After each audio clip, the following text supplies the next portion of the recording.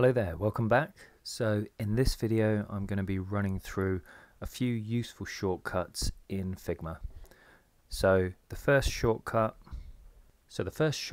is a search function in Figma. So I'm going to press Command and question mark, and then we're able to search all the menus, the commands and the plugins. So if I just type in file, as you can see it brings up, I can create a new design, new FigJam file, find and replace, anything that's related to that word.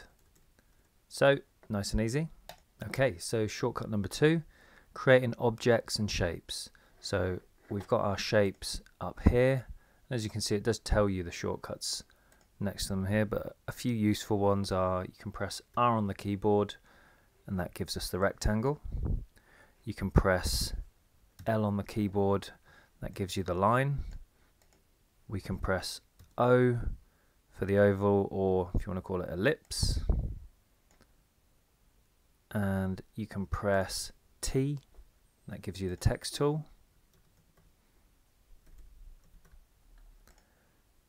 and lastly if I press F on the keyboard, that gives us the frame, and we can pull out with our mouse and draw a frame. Also you can press H on the keyboard and it gives you the hand tool. That allows you to click and drag and move around the canvas. Okay, next up is opacity. So if I copy one of these elements here and I just go onto the keyboard and I press 1, as you can see the opacity is set to 10%. If I click 2, 20, 30, for 3 and so on. So as you're going up the numbers on the keyboard, it's increasing the opacity all the way up to 9, which is 90, and then if you want 100% again you press 0. Okay, so the next set of shortcuts are relating to zoom. So I'm going to press Shift 1 and that zooms to fit. I'm going to press, so let's have a look. So if I click on an object and press Shift 2, that zooms into the object, and now if I do Shift 0, that brings us out to 100%. And then if I use on the keyboard, if I use the plus and minus symbols, that zooms us in and out. So minus for zooming out, plus for zooming in. And then if I hold the Z button on my keyboard, that gives us the option to click with the mouse. And if I press, I think it's Option Z and click, that zooms us out. Okay, so on to the next option. So let's get an element here.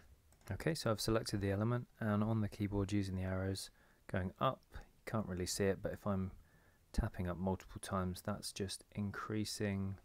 As you can see up here on the y-axis, it's incrementing by 1 pixel. If I go right, see on the x-axis it's going and incrementing by 1 pixel, down again, going down by 1 pixel, and left, moving across by 1 pixel.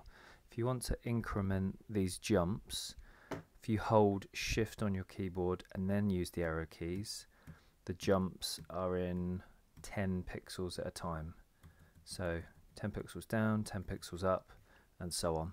So it helps you move the objects around the canvas quicker.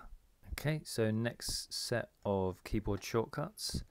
So I'm going to select all these objects here, and on the keyboard I'm going to press Shift A. What that's done is that's created a frame around these elements, and it's created an auto layout here on the right hand side. And then obviously you can adjust the auto layout how you need it, but that's a quick way to apply an auto layout to a set of objects. Also, let me just draw out a few more objects down here. If you don't want to do an auto layout and you just want to group them, Command and G, and as you can see on the layers panel on the left, that's put all those rectangles into a group. Okay, so moving on to the next shortcut, which is the color picker. So I'm going to press I on my keyboard, and as you can see that then gives me the eyedropper, and in the top right hand corner you can see it's telling me the hex code, and obviously when I'm hovering over things what the color is. So if I click on the background, that's 2C, 2C, 2C. So I click on that, that then updates the element here to that color. Okay, so on to the next shortcut. If I select this frame, as you can see it's got a grid. If I press Control, Shift and 4, that hides the grid, and if I press Ctrl+Shift+4 again, that shows the grid. So that's a quick way of hiding and showing your grids. Okay, I'm going to draw out another object. So I've got a rectangle here, and I want a duplicate of this object. I'm going to press Command D, and that's duplicated that object. Okay, so on to the next shortcut. So we have a frame here, and we've got a rectangle inside it, and I want to align this.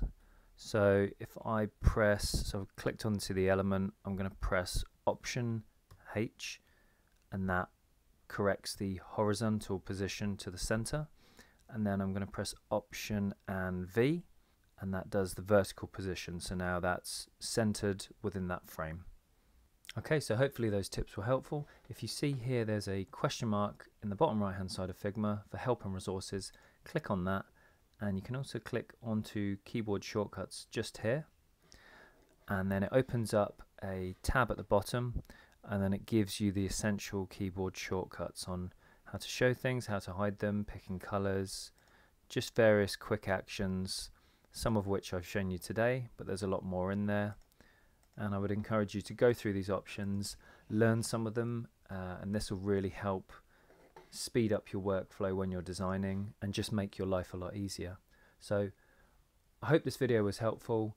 Like and subscribe, add some comments, and I will see you in the next video.